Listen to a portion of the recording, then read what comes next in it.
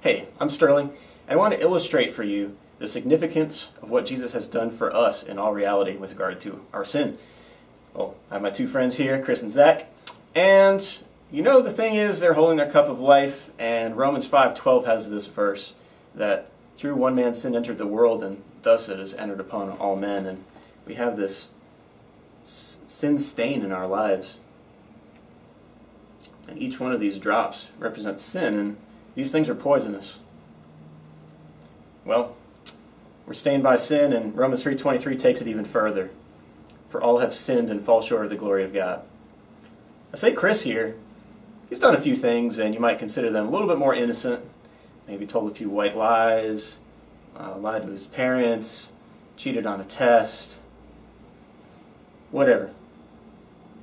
Say Zach here, he's done everything he can in his power. And Zach's my buddy, and this isn't really the case, but say he's done everything in his power to just sin as much as he can against God. The thing is, Paul elaborates that there are 613 commandments in the Old Testament. It's not just the 10 Commandments, but we're told to do a whole lot of things in the Old Testament.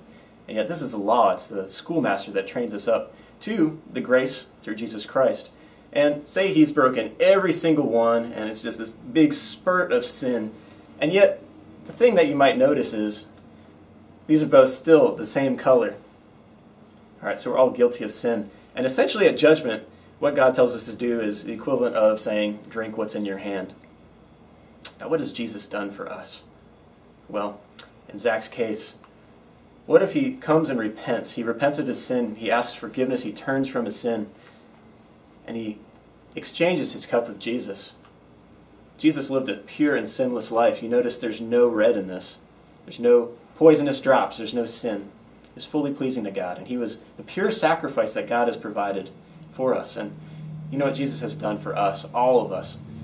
Through faith in him, we accept this gift. He's taken on all of our sin. And the same is true with Chris and me and you.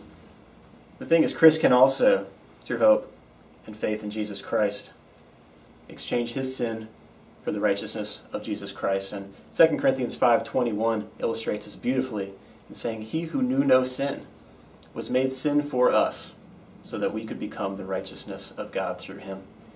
And may we just love this truth and embrace this, that through faith in Jesus Christ we can walk in purity. And at the judgment, we do not need to fear death. We don't need to fear the judgment, because through Jesus Christ, through faith in him, we've been forgiven.